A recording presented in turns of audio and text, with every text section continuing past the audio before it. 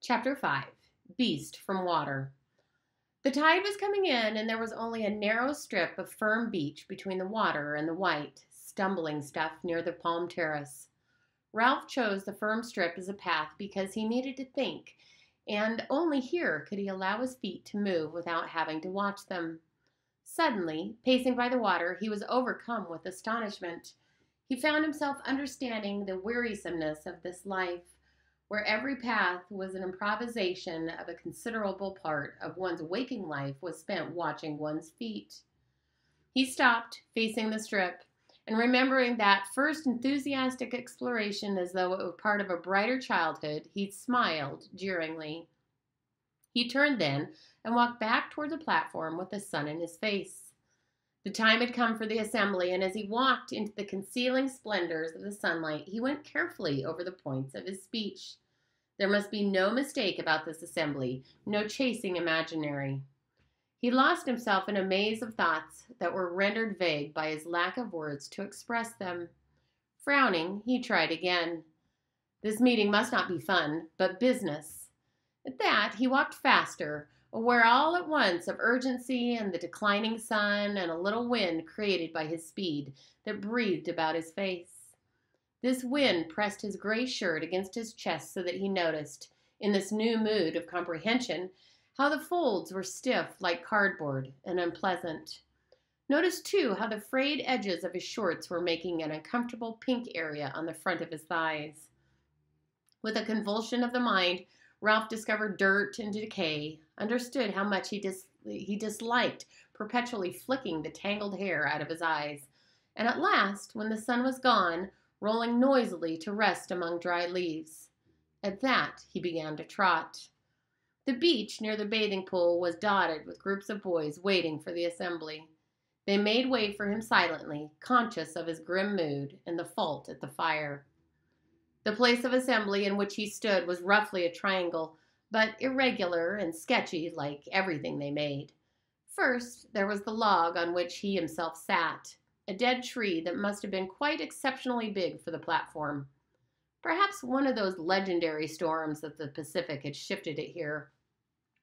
This palm trunk lay parallel to the beach, so that when Ralph sat, he faced the island, but the boy's was a darkish figure against the shimmer of the lagoon. The two sides of the triangle on which the log was based were less evenly defined. On the right was a log polished by restless seats along the top, but not so large as the chief's and not so comfortable. On the left were four logs, one of them, the furthest, lamently springy.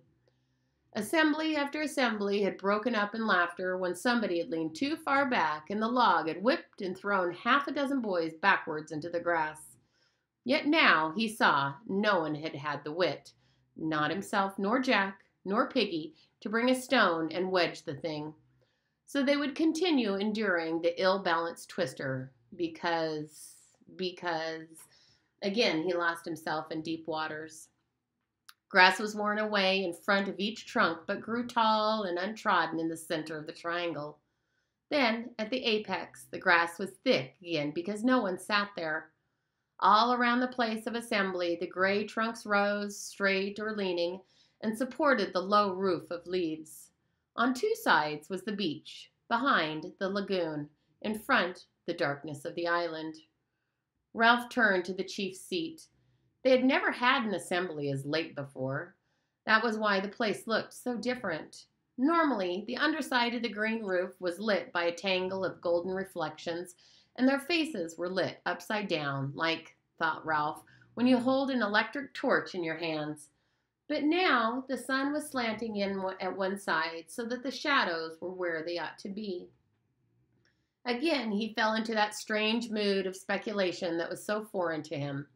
If faces were different when lit from above or below, what was a face? What was anything? Ralph moved impatiently. The trouble was, if you were a chief, you had to think. You had to be wise. And then the occasion slipped by so that you had to grab at a decision.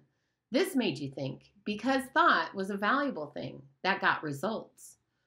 Only, decided Ralph as he faced the chief's seat, I can't think. Not like Piggy.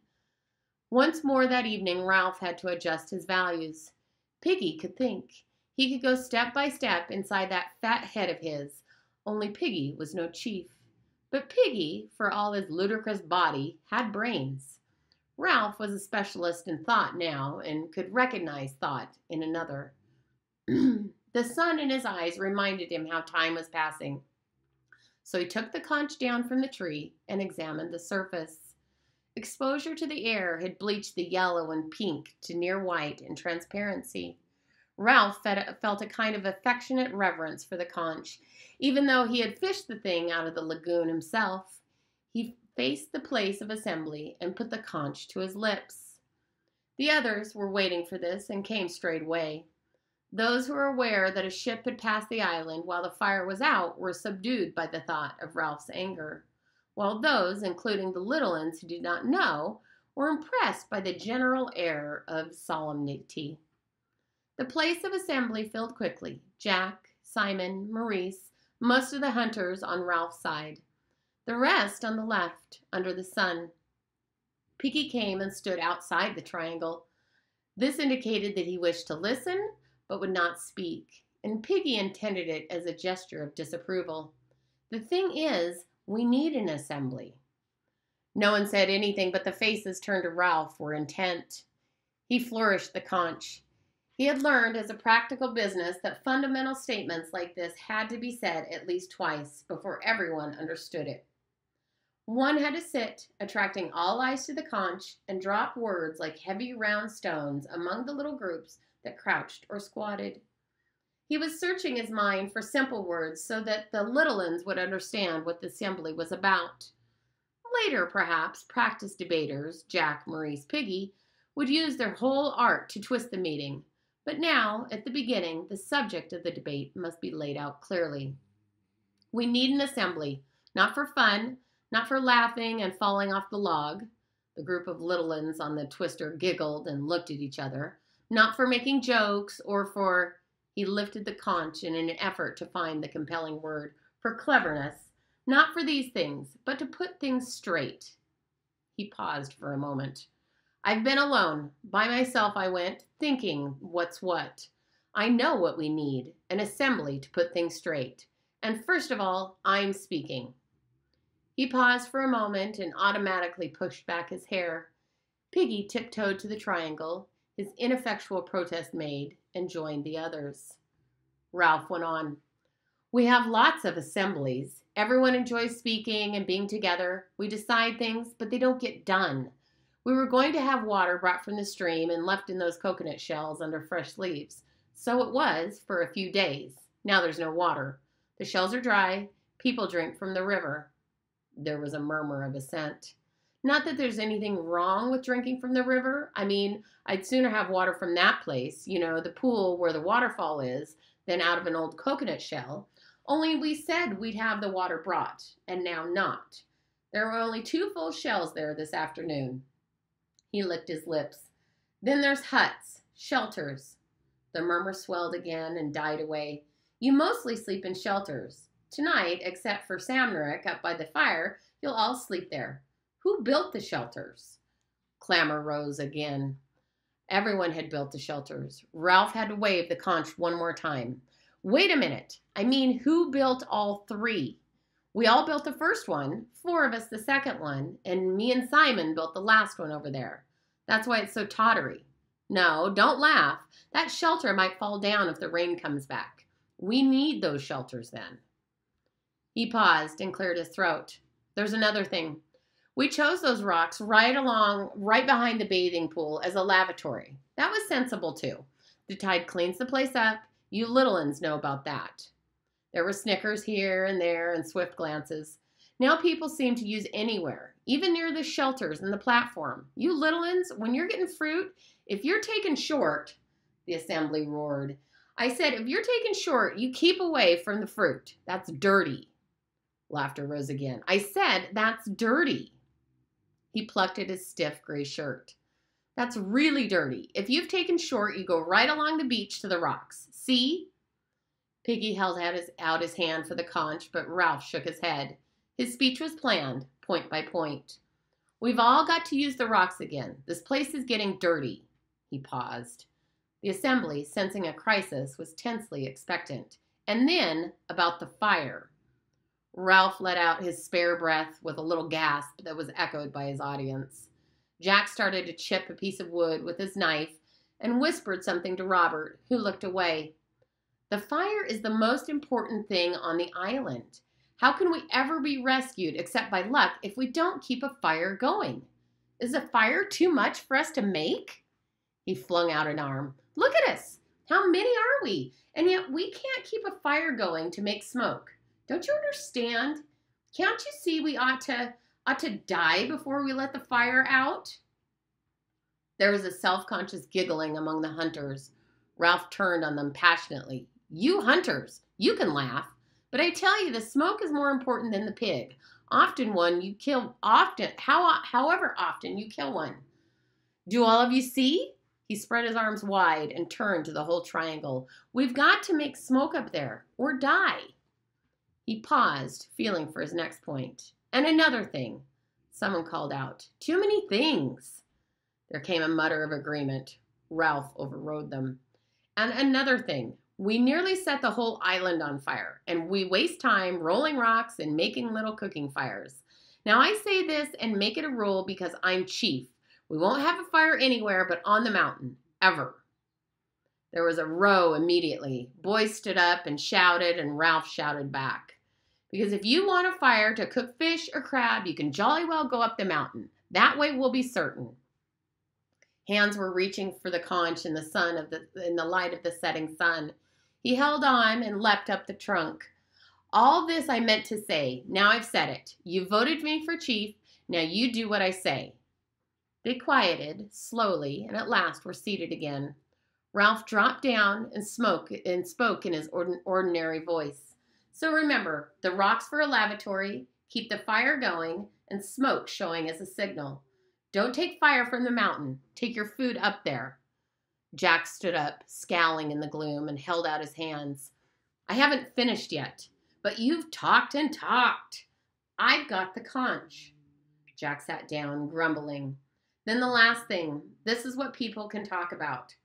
He waited till the platform was very still. Things are breaking up. I don't understand why. We began well. We were happy.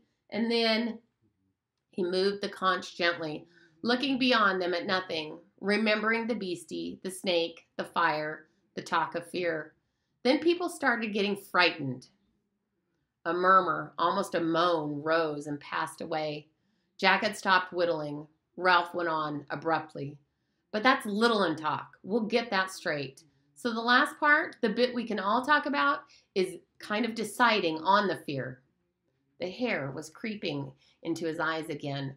We've got to talk about this fear and decide there's nothing in it. I'm frightened myself sometimes, only that's nonsense, like boogies. Then we decided we can start again and be careful about things like the fire. A picture of 3 boys walking along the bright beach flitted through his mind. And be happy.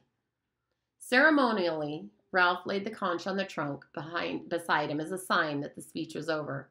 What sunlight reached them was level. Jack stood up and took the conch. So this is a meeting to find out what's what. I'll tell you what's what. You Littlelands started all this with the fear talk. Beasts. Where from?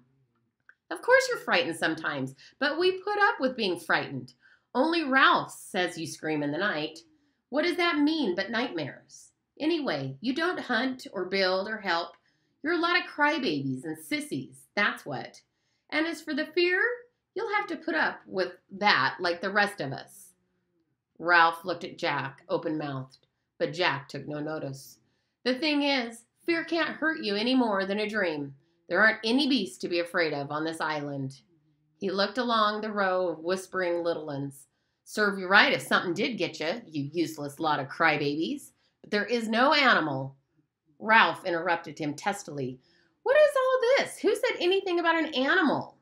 You did, the other day. You said they dream and cry out. Now they talk, not only the Littlelands, but my hunters sometimes. Talk of a thing, a dark thing, a beast, some sort of animal. I've heard. You thought not, didn't you? Now listen, you don't get big animals on small islands, only pigs. You only get lions and tigers in big countries like Africa and India. And the zoo? I've got the conch. I'm not talking about the fear. I'm talking about the beast. Be frightened if you like. But as for the beast, Jack paused, cradling the conch, and turned to his hunters with his dirty black caps. Am I a hunter or am I not? They nodded, simply. He was a hunter, all right. No one doubted that. Well then, I've been all over this island, by myself. If there were a beast, I'd have seen it. Be frightened because you're like that. There is no beast in the forest. Jack handed back the conch and sat down. The whole assembly applauded him with relief. Then Piggy held out his hand. I don't agree with all Jack said, but with some. Of course, there isn't a beast in the forest. How could there be? What would a beast eat? Pig. We eat pig. Piggy! I got the conch, said Piggy indignantly. Ralph, they ought to shut up, oughtn't they? You shut up, you little uns. What I mean is that I don't agree about this fear here. Of course, there isn't nothing to be afraid of in the forest. Why, I've been there myself. You'll be talking about ghosts and such things next. We know what goes on, and if there's something wrong, then someone to put it right. He took off his glasses and blinked at them. The sun had gone as if the light had been turned off. He proceeded to explain. If you get a pain in your stomach, whether it's a little one or a big one, yours is a big one. When you're done laughing, perhaps we can get on with the meeting. And if them little uns climb back on the twister again, they'll only fall off in a sec. So they might as well sit on the ground and listen. No, you have doctors for everything, even the inside of your mind. You don't really mean that we got to be frightened all the time of nothing. Life, said Piggy expansively, is scientific. That's what it is. In a year or two, when the war's over, they'll be traveling to Mars and back. I know there isn't no beast, not with claws and all that, I mean, but I know there isn't no fear either. Piggy paused. Unless, Ralph moved restlessly. Unless what? Unless we get frightened of people. A sound, half laugh, half jeer, rose among the seated boys. Piggy ducked his head and went on hastily. So let's hear from that little one who talked about a beast, and perhaps we can show him how silly he is. The little uns began to jabber among themselves, then one stood forward. What's your name? Phil. For a little un, he was self-confident, holding out his hands, cradling the conch as Ralph did, looking round at them to collect their attention before he spoke. Last night I had a dream, a horrid dream, fighting with things. I was outside the shelter by myself, fighting with things, those twisty things in the trees. He paused, and the other little ones laughed in horrified sympathy. Then I was frightened, and I woke up, and I was outside the shelter by myself in the dark, and the twisty things had gone away. The vivid horror of this, so possible and so nakedly terrifying, held them all silent. The child's voice went piping on from behind the white conch. I was frightened and started to call out for Ralph, and then I saw something moving among the trees, something big and horrid. He paused, half frightened by the recollection, yet proud of the sensation he was creating. That was a nightmare, said Ralph. He was walking in his sleep. The assembly murmured in subdued agreement. The little one shook his head stubbornly. I was asleep when the twisty things were fighting, and when they went away, I was awake, and I saw something big and horrid moving in the trees. Ralph held out his hand for the conch, and the little one sat down. You were asleep. There wasn't anyone there. How could anyone be wandering around in the forest at night? Was anyone? Did anyone go out there? There was a long pause while the assembly grinned at the thought of anyone going out in the darkness. Then Simon stood up, and Ralph looked at him in astonishment. You? You were mucking about in the dark for... Simon grabbed the conch convulsively. I wanted to go to a place I know. What place? Just a place I know, a place in the jungle, he hesitated. Jack settled the question for them with that contempt in his voice that could sound so funny and so final. He was taken short. What a feeling of humiliation on Simon's behalf. Ralph took back the conch, looking Simon sternly in the face as he did so. Well, don't do it again, understand? Not at night. There's enough silly talk about beasts without the little ones seeing you gliding about like The derisive laughter that rose had fear in it and condemnation. Simon opened his mouth to speak, but Ralph had the conch, so he backed to his seat. When the assembly was silent, Ralph turned to Piggy. Well, Piggy? There was another one. The little uns pushed Percival forward, then left him by himself. He stood knee-deep in the central grass, looking at his hidden feet, trying to pretend he was in a tent. Ralph remembered another small boy who had stood like this, and he flinched away from the memory. He had pushed the thought down and out of sight, where only some positive reminder like this could bring it to the surface. There had been no further numbering of the little uns, partly because there was no means of ensuring that all of them were accounted for, and partly because Ralph knew the answer to at least one question Piggy had asked on the mountain top. There were little boys, fair, dark, freckled, and all dirty, but their faces were all dreadfully free of major blemishes. No one had seen the mulberry-colored birthmark again, but that time Piggy had coaxed and bullied. Tacitly admitting that he had remembered the unmentionable, Ralph nodded to Piggy. Go on, ask him. Piggy knelt, holding the conch. Now then, what's your name?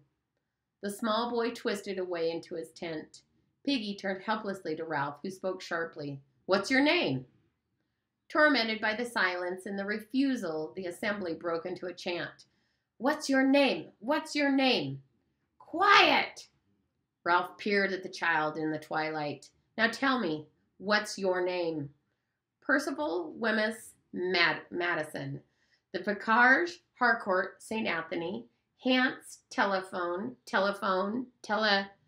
As if this information was rooted far down in the springs of sorrow, the little un wept. His face puckered, the tears leapt from his eyes, his mouth opened till they could see a square black hole. At first he was a silent effigy of sorrow, but then the lamentation rose out of him, loud and sustained as the conch. Shut up, you! Shut up! Percival Wemyss Madison would not shut up. The spring had been tapped, far beyond the reach of authority or even physical intimidation. The crying went on, breath after breath, and seemed to sustain him upright as if he were nailed to it. Shut up! Shut up! For now, the little uns were no longer silent. They were reminded of their personal sorrows, and perhaps felt themselves to share in a sorrow that was universal. They began to cry in sympathy, two of them almost as loud as Percival. Maurice saved them. He cried out, Look at me! He pretended to fall over. He rubbed his rump and sat on the twister so that he fell in the grass. He downed badly, but Percival and the others noticed and sniffed and laughed. Presently, they were all laughing so absurdly that the big uns joined in. Jack was the first to make himself heard. He had not got the conch and thus spoke against the rules, but nobody minded. And what about the beast? Something strange was happening to Percival. He yawned and staggered so that Jack seized and shook him. Where does the beast live? Percival sagged in Jack's grip. That's a clever beast, said Piggy, jeering, if he can hide on the island. Jack's been everywhere. Where could a beast live? Beast my foot. Percival muttered something, and the assembly laughed again. Ralph leaned forward. What does he say? Jack listened to Percival's answer and then let go of him. Percival, released, surrounded by the comfortable presence of humans, fell in the long grass and went to sleep. Jack cleared his throat, then reported casually, He says the beast comes out of the sea. The last laugh died away. Ralph turned involuntarily, a black, humped figure against the lagoon. The assembly looked at him, considered the vast stretches of water, the high sea beyond, unknown indigo of infinite possibilities, heard silently the sough and whisper from the reef. Maurice spoke so loudly that they jumped. Daddy said they haven't found all the animals in the sea yet. Argument started again. Ralph had out the glimmering conch, and Maurice took it obediently. The meeting subsided. I mean, when Jack says you can be frightened because people are frightened anyway, that's all right. But when he says there's only pigs on the island, I expect he's right, but he doesn't know. Not really. Not certainly, I mean. Maurice took a breath. My daddy says there's things. What do you call them to make ink? Squids that are hundreds of yards long and eat whales whole. He paused again and laughed gaily. I don't believe in that beast, of course. As Piggy says, life's scientific, but we don't know, do we? Not certainly, I mean. Someone shouted, a squid couldn't come out of the water. Could. Couldn't. In a moment, the platform was full of arguing, gesticulating shadows. To Ralph, seated, this seemed the breaking up point of sanity. Fear, beasts, no general agreement that the fire was all important, and when one tried to get the thing straight, the argument sheared off, bringing up fresh, unpleasant matter. He could see a whiteness in the gloom near him, so he grabbed it for Maurice and blew it loudly as he could. The assembly was shocked into silence. Simon was close to him, laying hands on the conch. Simon felt a perilous necessity to speak, but to speak in assembly was a terrible thing to him. Maybe, he said hesitantly, maybe there is a beast. The assembly cried out savagely, and Ralph stood up in amazement. You, Simon? You believe in this? I don't know, said Simon.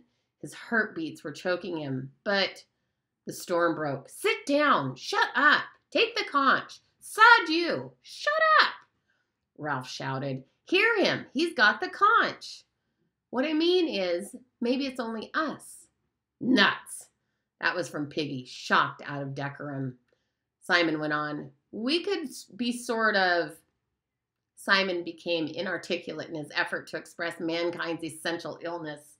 Inspiration came to him. What's the dirtiest thing there is?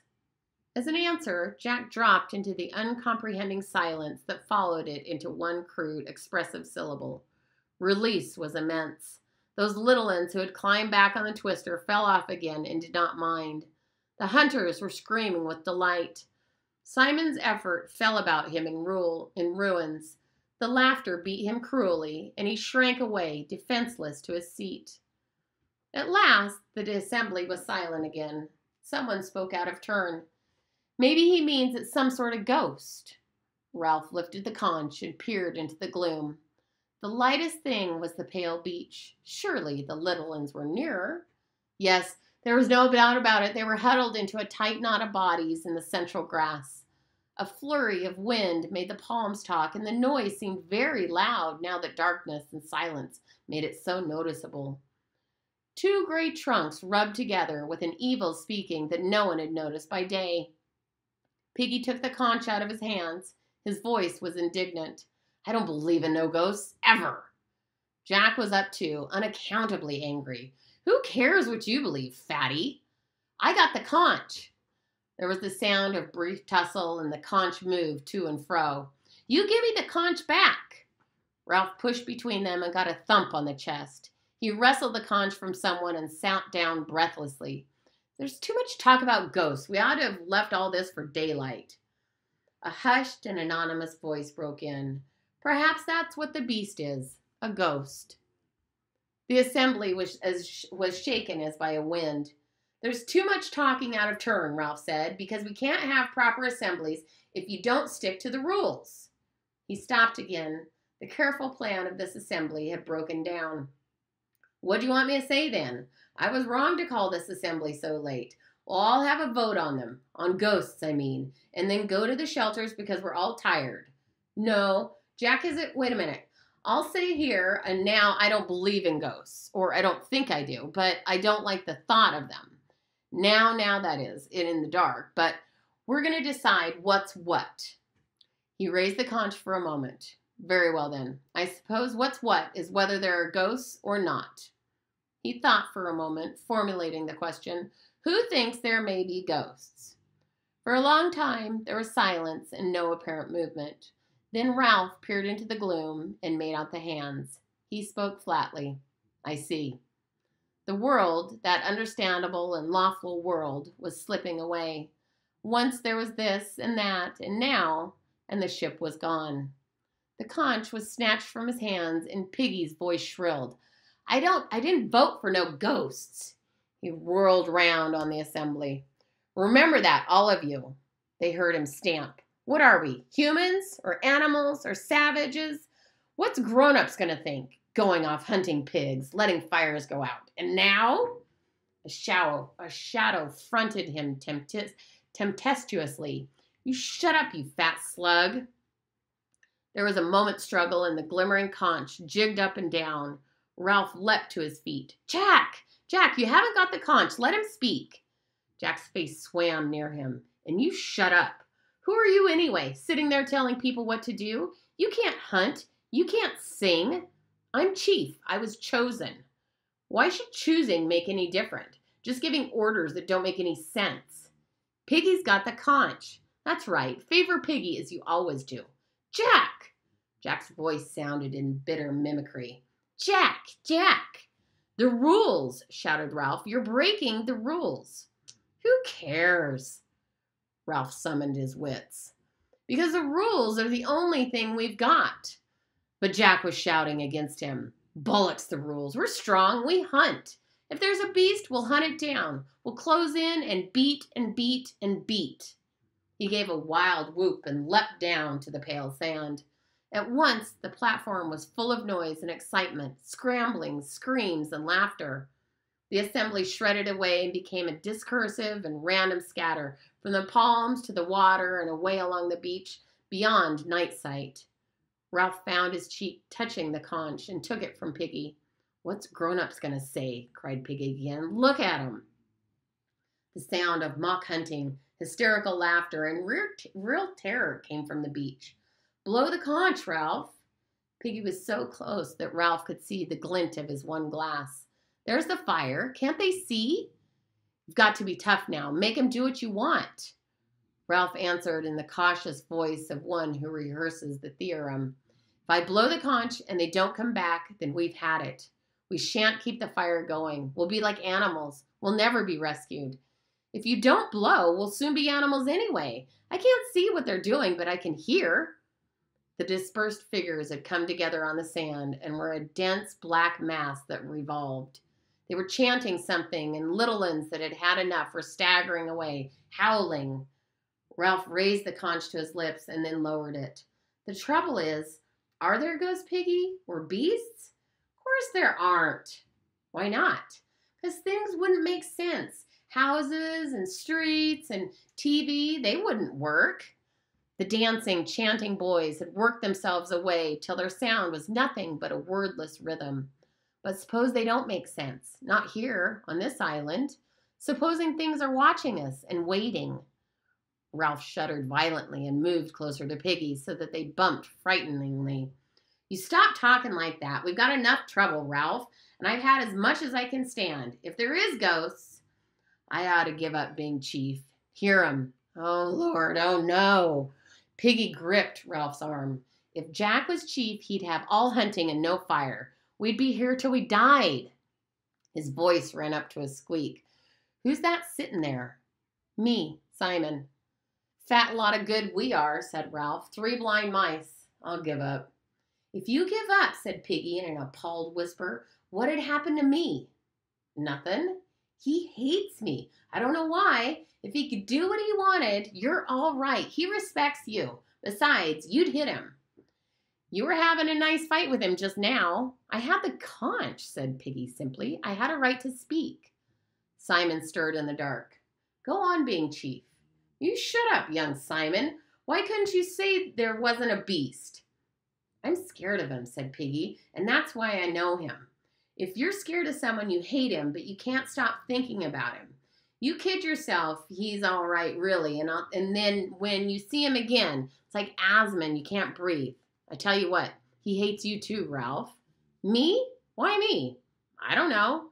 You got him over the fire and you're chief and he isn't. But he's Jack Meridew. I've been in bed so much I done some thinking. I know about people. I know about me and him. He can't hurt you, but if you stand out of the way, he'd hurt the next thing, and that's me. Piggy's right, Ralph. There's you and Jack. Go on being chief. We're all drifting and things are getting rotten. At home, there was always a grown-up. Please, sir. Please, miss. And then you got an answer. How I wish. I wish my auntie was here. I wish my father.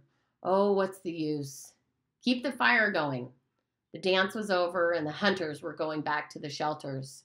Grown-ups know things, said Piggy. They ain't afraid of the dark. They'd meet and have tea and discuss. Then things would be all right. They wouldn't set fire to the island or lose. They'd build a ship.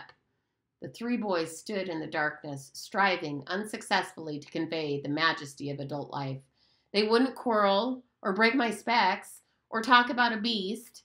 If only they could get a message to us, cried Ralph desperately. If only they could send us something grown up, a sign or something. A thin wail out of the darkness chilled them and set them grabbing for each other.